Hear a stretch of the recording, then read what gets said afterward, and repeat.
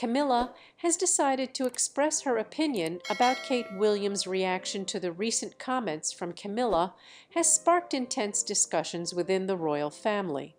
Their exchange of views has become a focal point and attracted interest in the personal lives of the prince and the queen. It is evident that their conflict has resurfaced. Camilla has dared to voice her thoughts on whether to leave the royal family or fully concentrate on her duties despite health issues. How can she think this way? First of all, why should she give advice on this matter at all?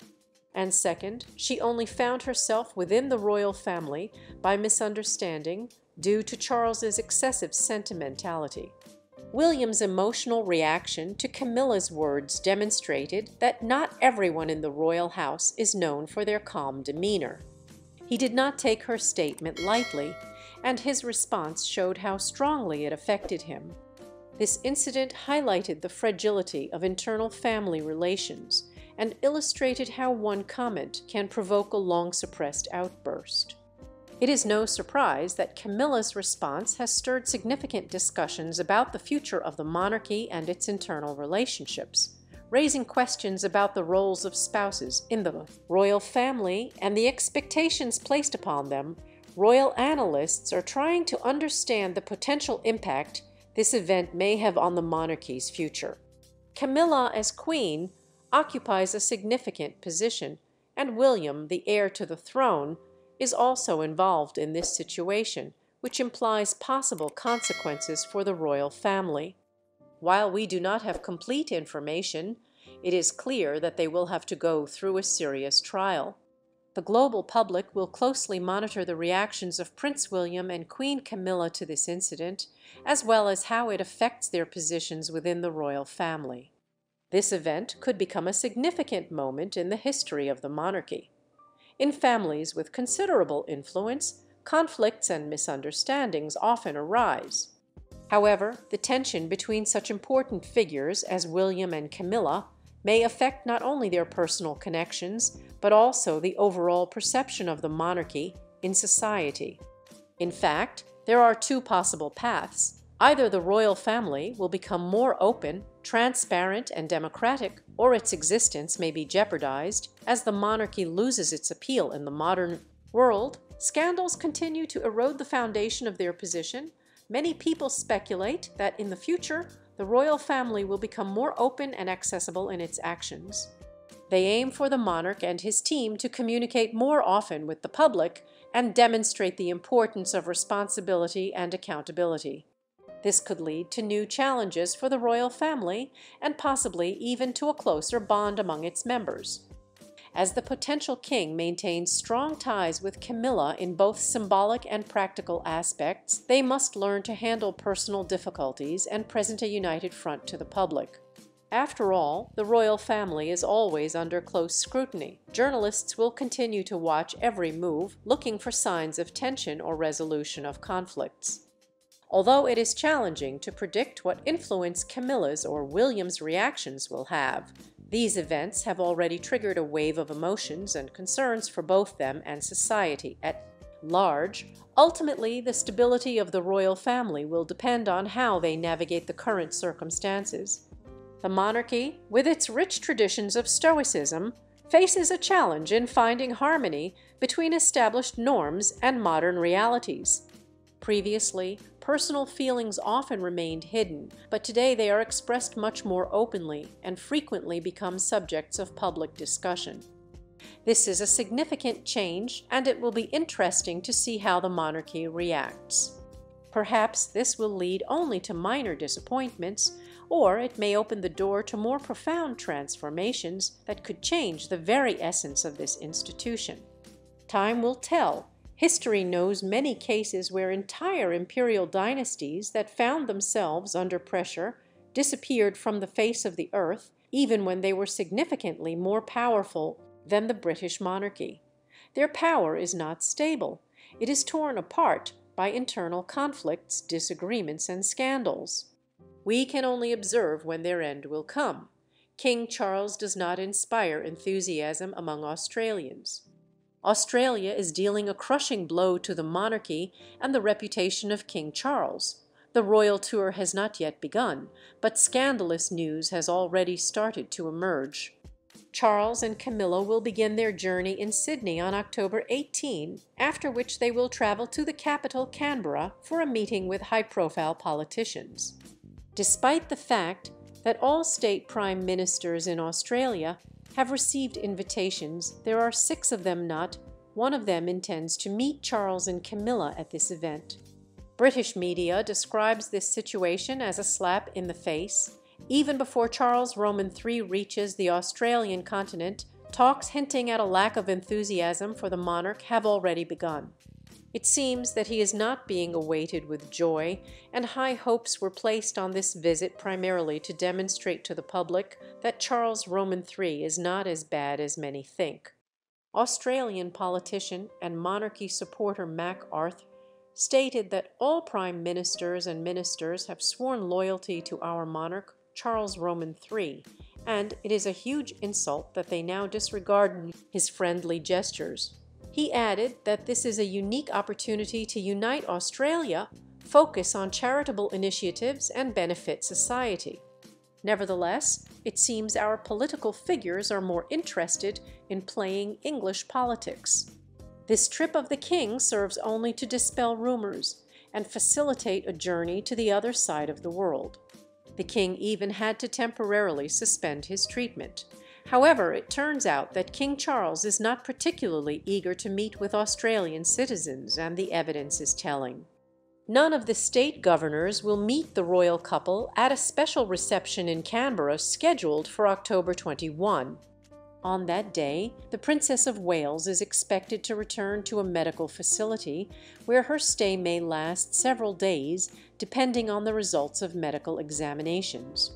The royal tour of Australia is planned for 9 days. It was expected that King Charles Roman III would participate in an event where high-ranking political and public figures, as well as famous Australians, including well-known actors, would gather. However, it seems the hall will only be half full. Many have already announced their refusal of the invitation. Meanwhile, suspicious excuses have been received from state leaders. Some are involved in election campaigns, others are busy with urgent matters, and some have scheduled meetings with ministers, and so on. However, the Prime Minister of New South Wales, Chris Minns, will participate in several events attended by the King. The Prime Minister of Queensland, Stephen Miles, referred to his busyness, stating he is occupied with his election campaign and cannot pay respects to the King while on the other side of the world. Roger Cook, representing Western Australia, did not even bother to make up an excuse and simply informed Buckingham Palace of his refusal. Mr. Cook has other commitments. His representative from South Australia, Peter Malinauskas, will also be absent at the reception on October 21 due to a local cabinet meeting scheduled in the region. The Prime Minister of New South Wales suggested meeting the King at a later date, noting that the visit is not limited to 1 day and that, as they say, there will be enough time. Australia is not excited about the King, according to the tabloids. However, things were quite different in 1983, when the continent was in complete awe during the first joint tour of Princess Diana and Prince Charles. During this trip, it became evident who from Wales became the most popular figure. All newspapers and magazines enthusiastically wrote about Diana, analyzing her image down to the finest details, how charming she was, how naturally she behaved, and what magnetism she possessed. Camilla can hardly expect such a warm reception. The refusal of key figures to participate in the meeting in Canberra is a troubling signal for the monarchy. Perhaps it would be wise to send younger representatives of Wales to Australia. However, for now, Princess Kate seems unprepared for long trips. It is worth noting that she was recently on a wave of popularity after visiting Southport with Prince William. This visit was dedicated to the memory of the families of girls affected by the attack on a children's dance studio. Kate's image was carefully analyzed, emphasizing her restraint. She appeared in a long coat, which even her fern-shaped earrings were interpreted as a sign. In the language of flowers, a fern symbolizes both grief and fertility, protection and reassurance, having many meanings. Of course, there were comparisons with Meghan Markle, who, unlike Kate, chose a fitted red dress with a deep neckline for a children's event. As for the king, the prime minister ironically is heading to the USA on a trade mission, while the state of Victoria decided to avoid a meeting and sends instead a secretary, which implies the use of a less significant person than the prime minister himself. According to sociological research, only data from public opinion specialists show optimism, while the real attitude towards the idea of independence in Australia remains low. Only 33% of respondents expressed support for full autonomy. How did it happen that the positive results of studies are inconsistent with the actual indifference to the monarchy? The king, who turned 75, is making his 17th visit to Australia. It was expected that this trip would strengthen ties and provoke thoughts about ecology. However, the Australian population is not particularly excited to greet the monarch. Britain has long lost its colonial possessions in significant parts of the world. Throughout the century, the process of gaining independence by many territories represented a continuous collapse of the empire. Australians have long regarded the British monarchy with coolness, highlighting their desire for independence and self-governance. Prime ministers show no signs of loyalty to the monarchy. Most citizens support the idea of their country becoming a republic. The king, who will visit Australia, is predicted to face demonstrations burning British flags and dismantling monuments to British monarchs such as George V, who facilitated Australia's independence from Britain, Queen Victoria, and seafarer James Cook. Currently, only 40% of Australians recognize the British king as their head of state. The attitude towards Britain and the monarchy has steadily cooled. The king's tour will be a powerful indicator of the monarchy's current standing in Australia. There are numerous factors that significantly influenced public opinion. Many believe that British royal traditions are outdated. As a result, the organization of the royal tour was thrown into chaos, as reports emerged indicating an impending protest against the king's visit. A significant part of the population intends to demonstrate against the monarchy, and in the opinion of the demonstrators, the royal visit is intended to provoke discussions on the ecological situation. The locals seem unwilling to ignore the issue of Australian independence, which becomes even more significant every year. The public's emotional state is particularly influenced by the dark history of colonization, the invasion of British territories, and the suffering of indigenous peoples. As a result, the demands for a change in public sentiment are becoming louder. Many are waiting for Charles to answer uncomfortable questions about reparations and the overall impact of colonization on Australia.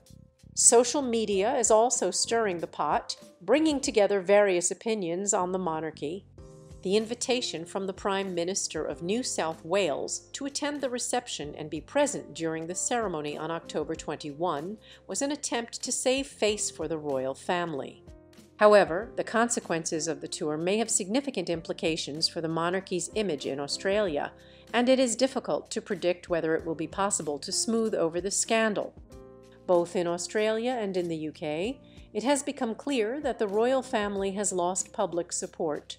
The monarchy's reputation has significantly declined, primarily due to Charles's previous attitude and his impact on Australia.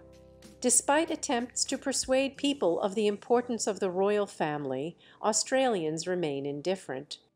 The timing of King Charles's visit is rather unfortunate, as his presence in Australia seems pointless. While he expects to enjoy his stay, locals have already decided that they do not want to be bothered by British royalty. This year, William and Kate are taking a back seat as they begin the next phase of their lives. With their children now in school and the royal family's challenges increasing, they have their sights set on establishing a new identity for the monarchy. However, it seems that their efforts will not be enough to rebuild the image of a monarchy. that is not aligned with the modern world? How will they respond to the lack of enthusiasm from Australians regarding the royal tour? What other ways will they have to regain lost support? The situation is reminiscent of many other cases in history where the royal family struggled to regain trust and loyalty, leading to gradual obsolescence in many ways. Thus, many are looking for signs of social unrest, which could lead to significant changes in Australia's governance and possibly even changes in the monarchy itself. Today's controversies highlight a potential turning point, not only for the monarchy but for the entire country.